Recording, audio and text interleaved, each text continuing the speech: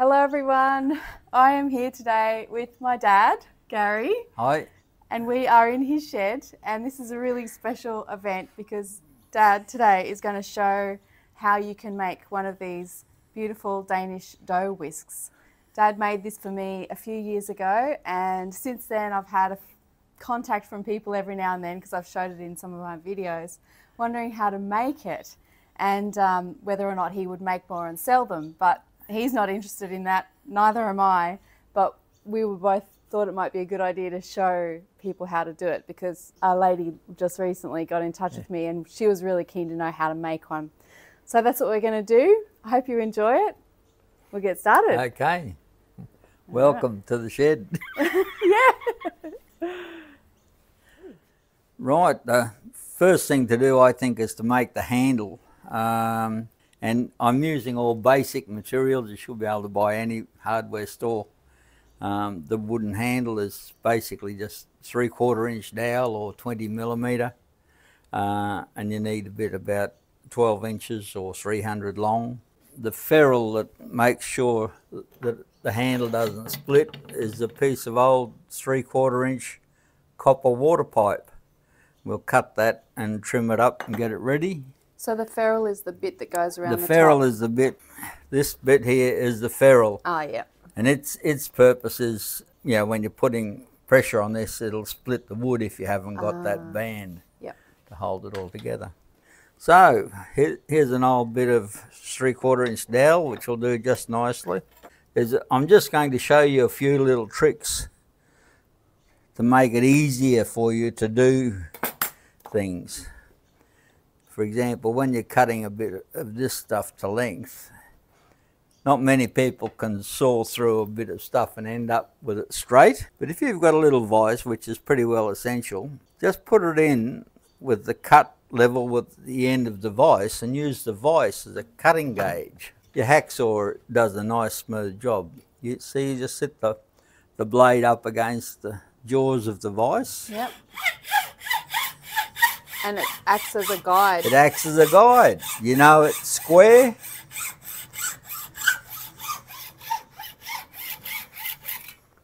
So clever. And easy. Yep. Nice, square. The next thing we've got to do with the wood is make the end smaller where the ferrule's got to fit. Make the ferrule about roughly 20 mil long. So put a mark on there at 20 mil. And once again, use the vise trick. Line up where you want to make it smaller to with the jaws in the vise, and then grab some kind of a file is usually a good thing.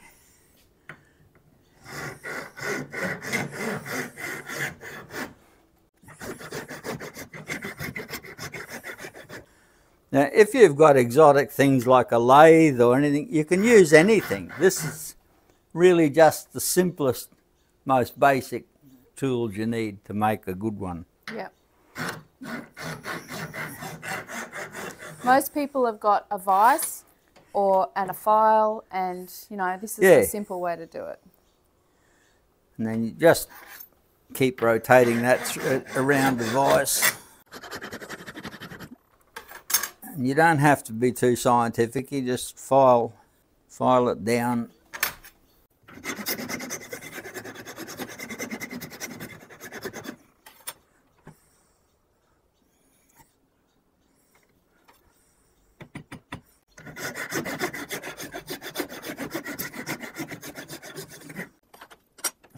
So you just keep working away around. How much do you take off? Like well, a couple of mil, or depends on the pipe you use. This water pipe that we've got is probably a bit over 1 millimeter, and I'm just guessing. Yeah. And then I'll try. Yeah. Yeah. You know, and if you need a bit more, if that looks like it's going to fit on, even though you want it a tight fit. Yeah.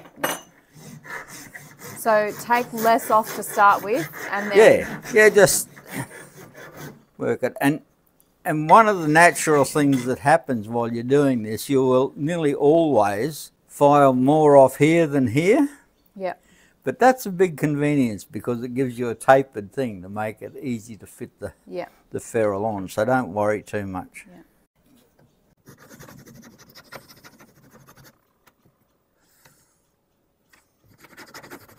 This handle, while I've said 1/4 inch dowel, you can use anything you like really. You could use a handle off an old wooden spoon or a branch off a tree, you know. It doesn't matter. If you want to get artistic, you just go with whatever you want to do. Because the only bit that matters is this end, really. Another thing too, some people might wonder why the handle's fairly long. It works really well to use your forearm to support it if you're mixing heavy materials. If it's a little short whisk, your wrist has got to take all the load. But if it's long enough to put your arm against it, it just makes it a bit easier. Right, now we'll cut a bit of this pipe. Before we cut it,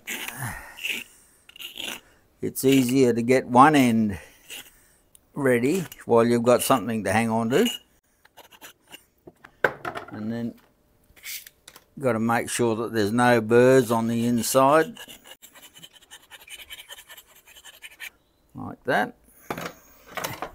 And it's also, while you've got something to hang on to, it's a good time to clean it up the bit you want.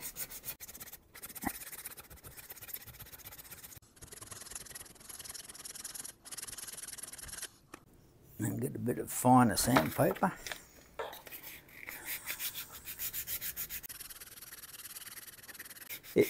In use it will just wear off and stay shiny anyway, so you don't ever need to worry about this again. And you can use any kind of pipe you like too. This is convenient. You might use the end of a curtain rod or just whatever you can find, as long as it's solid pipe and welded together. Yeah, probably not anything. Not anything that's got a split in it, you know. No, yeah. But copper's nice though, because it's a good. Copper is about the best choice. Yeah. But you could use steel or brass or stainless steel. Yeah. Wouldn't matter. If you've got a bit of a shower curtain rail lying around, that's fine. Now, we do the same with the copper. Not that it needs to be measured. I'll make it slightly less than the 20 mil. Yeah, that's about 18. But it's not critical at all. But it's easier to make this a little bit shorter than what you've filed down, because it's easier to trim the wood than it is the copper when you put them together. Mm-hmm. Yeah, just line up the mark with the vise again. One little tip, when you're cutting metal with a fine, you've got to use a fine toothed hacksaw blade too, where it'll grab and it'll be very difficult to cut.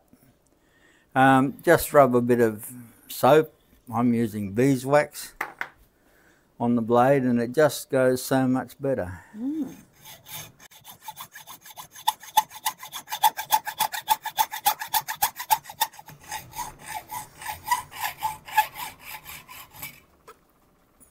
Now here's another little trick.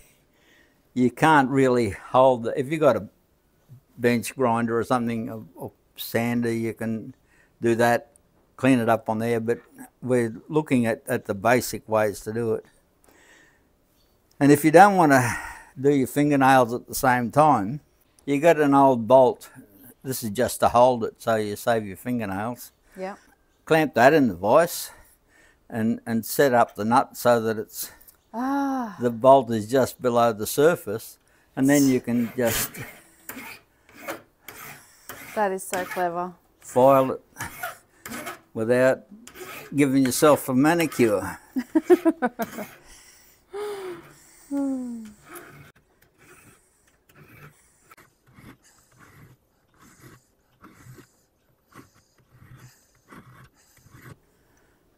Right. Now, the round file again, just take the burrs out.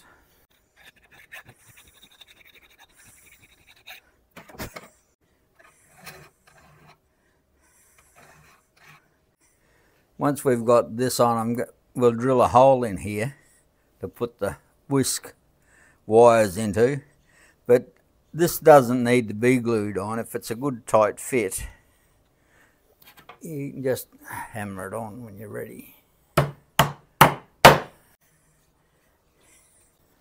And because it's a bit shorter than the wood, if you adjust the jaws of the vise just to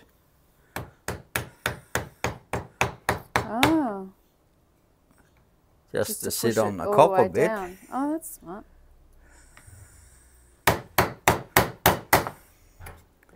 Right. Then you can put that back in the vise and use your file and...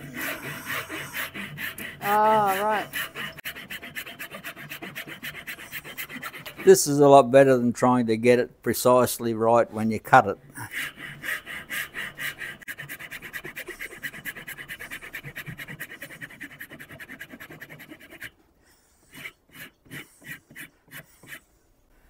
And you can file it, so it doesn't have to be flat. Looks nicer, it's a little bit rounded.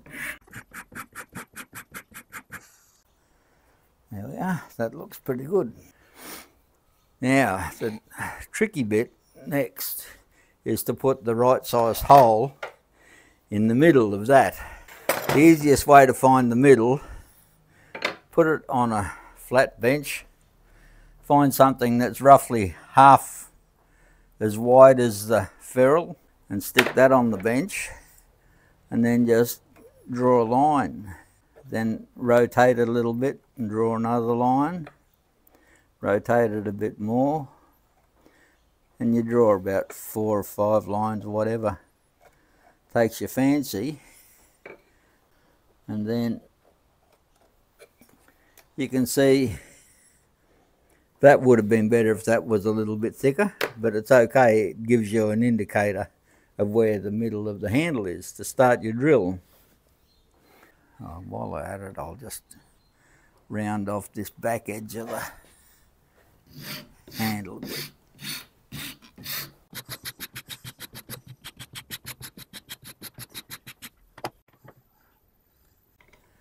This will be a good project for men's sheds and women's sheds and, yep, you know, anyone who wants to make craft handmade tools, kitchen tools. This will be a really good one. Yeah, and if you don't hesitate to use all the modern conveniences if you've got a workshop. Of course, this, as I said, is showing the minimalist way of doing it.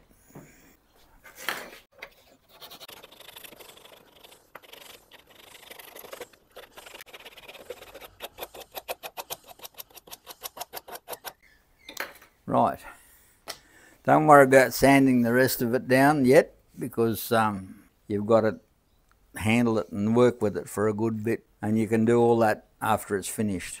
Now, drilling the hole is a wee bit tricky.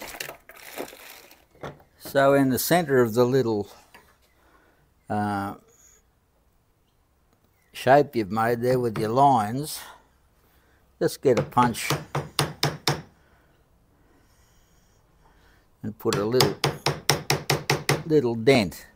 That'll give you a better chance of starting off with the drill in the right place. Like a little pilot dent. Yeah, it's just a centre punch. Yeah. Now, another trick, we're going to later on, we'll make the wires, these as practice runs. We'll make these bits that go into the handle about 1.5 inches long, or 40 millimetres. Yep.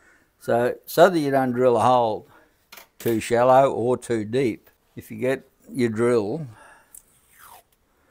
and a little bit of tape of any sort, and because we're going to drill it 1.5 inches, we'll go just a little bit more.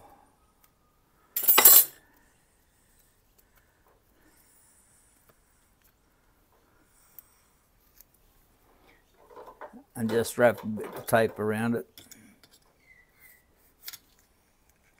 And that, when that goes up to the end of the thing, you know you've got the hole the right depth. Now the other thing that is most important, when you're trying to drill a hole in the middle of this, you can only look at one plane at a time. So I can tell that it's going straight side by side. Have somebody else standing on the side and say up a bit or down a bit. Yep. So Ellie can do that for me. That's straight? You could go up a tiny bit. Yep. Yeah, that looks good. Maybe up a tiny bit more. Yep. Okay.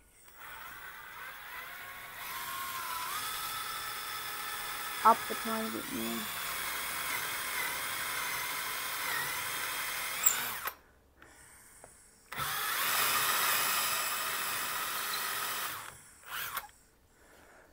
That'll do. It's not super critical, but you don't want to be too far off, because once you've got the wires all glued in, you can adjust them. Okay, so that's basically the handle. Now for the wire, to make the whisk, the critical bit, the best I've found is stainless steel, of course, because it's easy to clean. And the best source of little bits of stainless steel wire I've found are welding electrodes.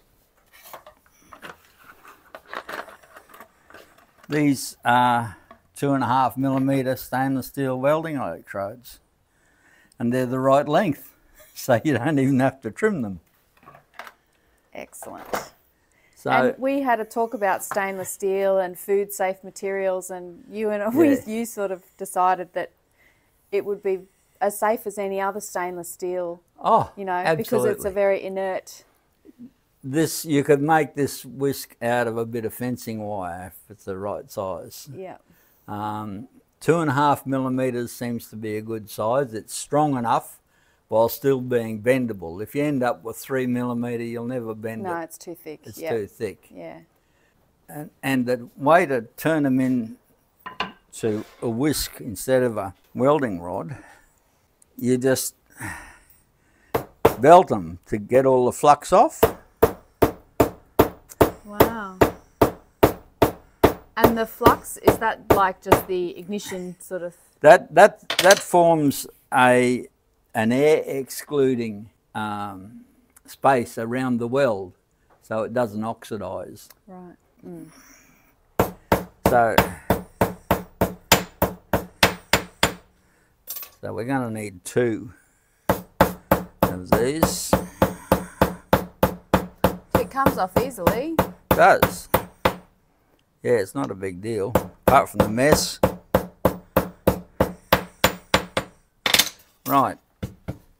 I'll just sweep this before it goes. That's all the ones I've been practicing with.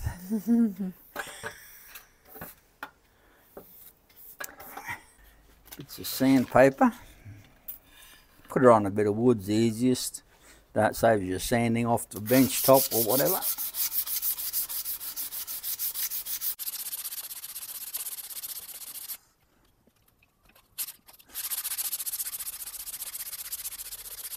I can't stop thinking about Norman in New York State. He's going to love this. Hi, Norm, if you're watching. All right. The electrodes you should be able to buy in small quantities from any welding supply shop. Yeah, the local home builders centre or something, in their workshop section they would have them probably. If not, just look on the internet for your local area and get a welding supplies place and go and buy 10 stainless steel electrodes, 2.5mm, but get more than 2 because there's a fair chance that you'll be like me and have a few and you might want to experiment with your design. Yeah, they don't always work exactly how you'd want them to. But if you've got patience and are persistent, you'll get a good looking, good functioning. And probably not everybody, some people will be more interested in function. Oh, yeah. Some people will want it to be perfectly symmetrical, so... Yep. It's nice to have it looking nice and to have the proportions right. Yeah, yeah.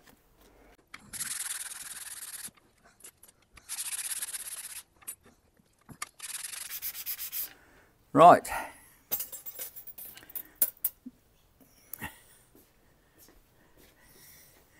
Now, we have to mark this so we know what we're doing. Just get a permanent marker is a good thing. To keep control of the size and shape, we need to mark it 1.5 inches from each end. That's where the thing's going to get bent. And we also need to mark the middle. And when you mark them, just mark them all the way around. It's often aids with finding what you're looking for. So it's 1.5 inches from each end. I've only done about 20 experiments to prove that. That is. And one in the middle. Now, you don't have to be millimetre perfect with these, but the closer you get it, the better chance you got.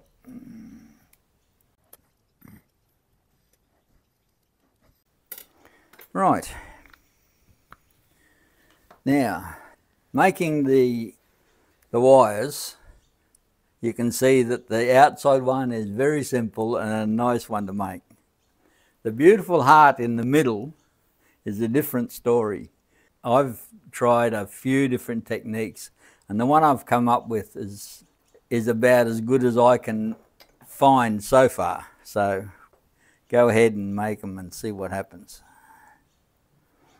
Now just clamp these in the vise at the 1.5 inch mark and just put a sharp kink in them. Doesn't have to be any specific angle, but somewhere around 30 degrees will do. Just make sure they both go in the same direction.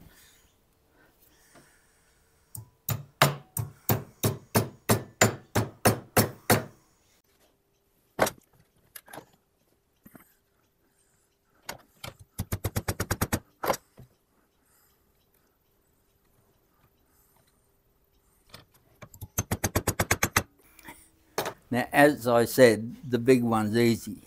For forming these, you need a few bits of round stuff. Bits of pipe, old bolts, and a big bit of pipe over here I've discovered is pretty close to the one we need to make the outer ring. The centre mark, hold that on the pipe. And these, what size pipe is that, roughly? This is about 2 inch. Yeah. It's a nominal 2 inch. I think it measures about... And you've just got that clamped to the bench? That's just clamped in the vise to hold it at a working height. It's pretty hard if they're not fixed, you know. And if they're fixed vertically, it's the best. Yep. And pipe's better than a solid rod because you can clamp it. So you clamp it in the centre? So you clamp it, the centre of it, onto the pipe with the little bent bits facing away from you. And then, very simply... Oh, that's so good. And you have to pull it past where you... Oh, yeah. You can change the curves and the shapes a bit. To have a look at the shape you're going to end up with, pull the two bends together, and that's what you're going to end up with when it's finished, okay? So, and you want them to... You won't get them to stay right there. Yeah, that looks pretty good. And then go back to the vise and bend these a little bit more. And the way you can tell where to bend them to is to pull the other one over until the things line up. And that's got to go through the centre line. Yeah. Ah.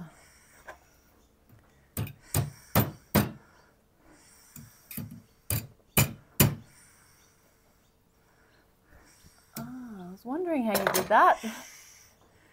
So that's it. And, you know, you're going to manipulate this all over the place before you're finished.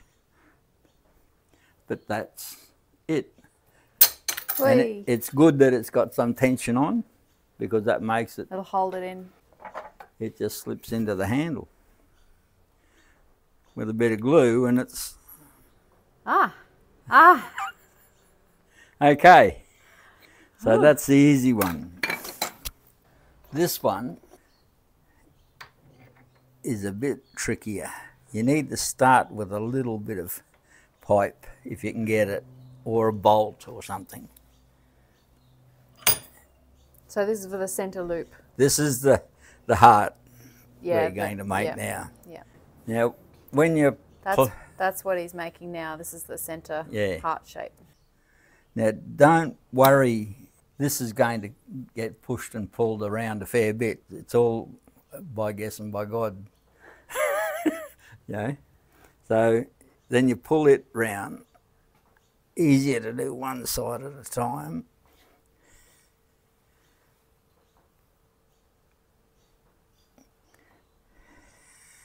And that looks like a fairly good place to start. That's the centre of your heart.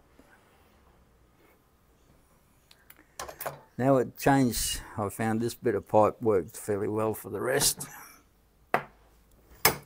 You could be lucky and fluke this straight away and have it all done in a minute, or you could spend an hour with a pair of pliers. So don't worry, it goes either way for anyone. This is the tricky bit. Now we've got to bend these around to form the outer part of the heart shape. If you have a look at it, it's not a one radius. It grows as it turns. Yeah. So that's where the art comes into it. If you hold it, something with a nice square end on it, and hold the thing like that, and clamp it on the inside of the heart side onto this piece of pipe. These little vice grips, if you haven't got them, they're a good investment for a million other things, and they're nearly essential in doing this. Right, now we can start pulling this around and pushing it back.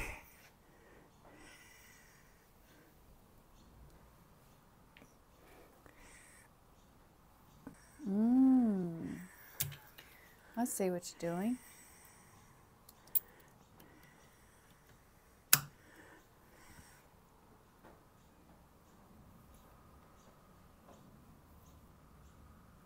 Oh, look at that. You've got to push it back to get the...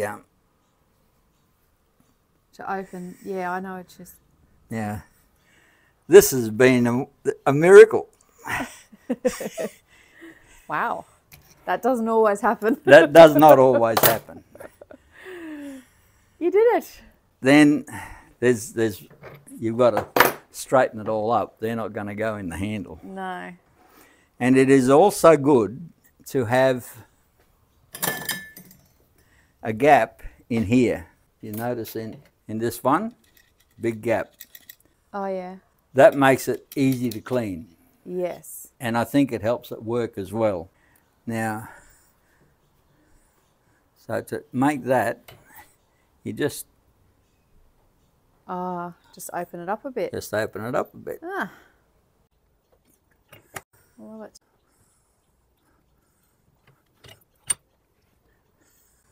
Bit of gentle persuasion.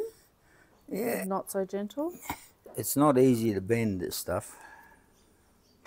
It's easy enough to bend, you know, in basic terms, but trying to adjust these curves, you can't do it with just your fingers. So you just keep playing with this until... How strong is this wire in terms of, could you bend it too much on one of those sharp angles and break it? No. No. Okay. When you've got this far, it's then time you slip both those ends in the handle and both these bits in the handle. Yeah. They're a fairly tight fit, but that's how you want them. Now, that's not bad, but this is too wide. Oh, I see.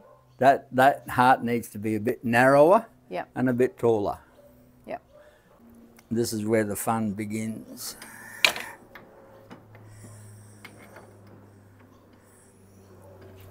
These slip joint pliers are pretty handy too, because you see we can actually afford to squeeze that centre bit a bit more like that, make it a bit smaller, and then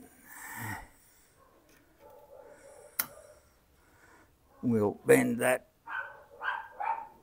a bit more and straighten that a bit.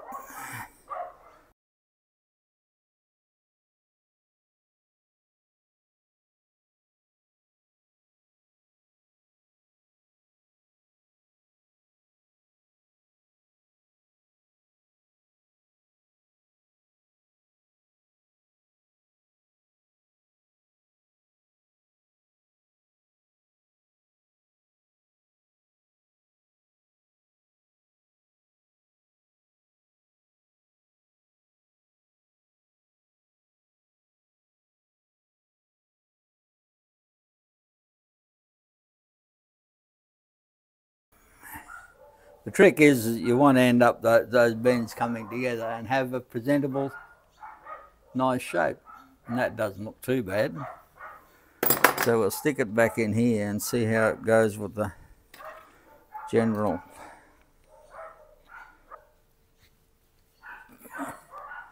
pattern of things. Still too wide.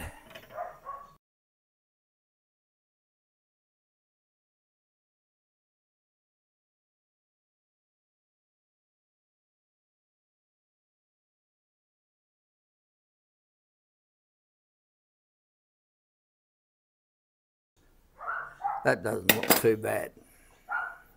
Looks great. Okay. Yep. Now, one other thing you'll notice on Ellie's and on mine, they aren't all in the same plane. You can't get the heart shape in the same plane really well, but I think it works better when it is offset a bit. Yeah, the Danish dough whisks that you buy online, they're not perfectly... No, they're not flat. No. And you can set that up to wherever you want it when we glue it all together. Now if you're happy with that shape, and I am, I think. Yeah. That looks fairly good to me. I think that's good. All you got to do is glue it up. Yeah. Wait till the glue dries. And when it's finished, 24 hours, use a high strength epoxy glue, which we'll do in a second. And then set it up vertically. Just hold it lightly in the vise once the glue's in. And then you can manipulate this to where you want it. And it doesn't have to be critical, because once the glue is dry, you can still manipulate the wire. You can bend it out a bit, yeah, straighten it up a bit more, and that's about it. We'll get some glue. Get a bit of glue and we're done. Yep. Okay, this is an experimental one. After bending about 12 bits of wire and seeing how difficult it was to make that heart shape, I thought if people are deterred by that, I thought it'd be easy to make one with 3 loops, just like different sizes of the first big loop, which took seconds to do. Yeah, so that's a lot easier. So on Ellie's data page, there will be lengths to cut these wires. Great. And diameters of bits of pipe to bend them around. And the rest of it's exactly the same, except the hole has to be, I think it was 7 mil, 5/16 of an inch, 8 mil, because it's got 6 wires in it instead of 4. Yep. My favourite glue mixer is a paddle pop stick, An ice cream stick. Ice cream stick, yeah. And you need to cut one down thin enough to reach down into the hole. Ah, to get the glue in the hole. Yeah, you got to have one that'll go in there. Yeah. And what sort of glue are you using? I'm using the trade name for it, brand name is Araldite. It's a 50-50 mix of 2 parts, epoxy resin and a hardener. It comes in watered down versions as well. Pick the high strength one, the best one you can buy. It's not all that expensive in little tubes like this. I think at one point I asked you about food safety of using epoxy glue. I don't really know, but it's been used countless millions of times to fix things. I've got a wooden spoon in the kitchen that was Araldited together 20 years ago, and it's still there and still functioning. And you're not soaking the whisk in your food, you're just using it for a minute and then you're cleaning it off. It's not like... Epoxy resin's used to do everything from build boats to fix a million household items, you know. It's once it's gone off, it's probably once it's cured, it's pretty well inert. Yeah. And it's pretty well proof to anything. It's even proof to osmosis. You know, if you build a boat out of epoxy resin, you cannot get any degradation by osmosis, which is the atomic inclusions of moisture. Wow. So that's the resin. You don't need too much because the hole's full of wire. You just need something to glue it all together. And it takes 24 hours to cure, so there's no rush for working with it either. Equal amounts resin and hardener. Really good mix up.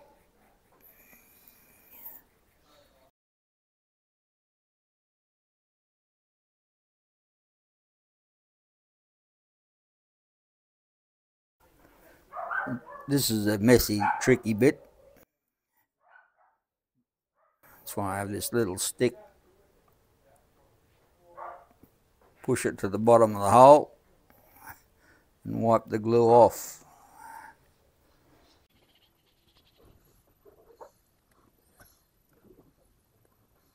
Now I have no idea exactly how much I'm going to need, and I tend to be generous and put plenty in because it's not hard to clean off the outside once you put the wires in. I think that will do the job. Now you put the heart in first.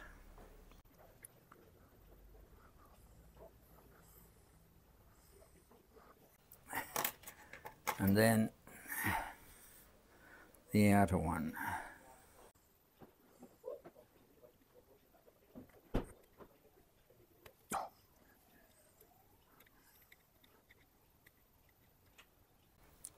Got it. Pretty good. It's just starting to ooze out the top. A little bit more. And this remains fluid for a long time. That's why you've got to, probably a good idea to coat the end in epoxy too, seals the wood.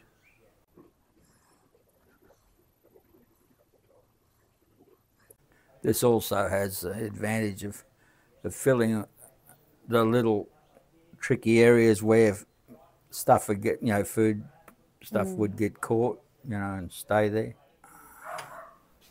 Now, that's not exactly straight at the moment, but don't try and do anything about it at the moment. If you need to do a bit of a glue clean-up, methylated spirits and a paper towel works a treat.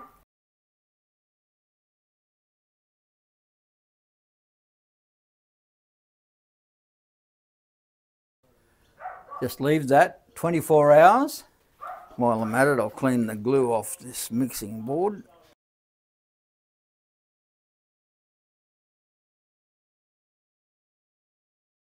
That'll do. Now, after 24 hours, when this glue is all dried, then with a small file or bit of sandpaper, if you've put a burr on the stainless steel wire with the pliers or something, just sand them off, smooth them all out, and then you can do any minor shape changes, and it's quite a lot easier to do when the wires are captive in the handle. And if it leans a bit one side, well, you just bend it and straighten it up.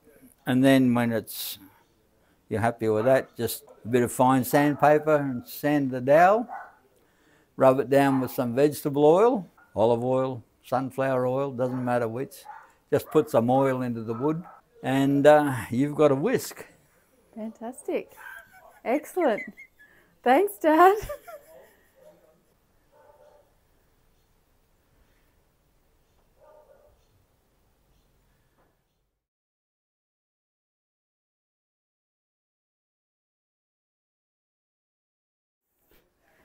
Well, that was awesome.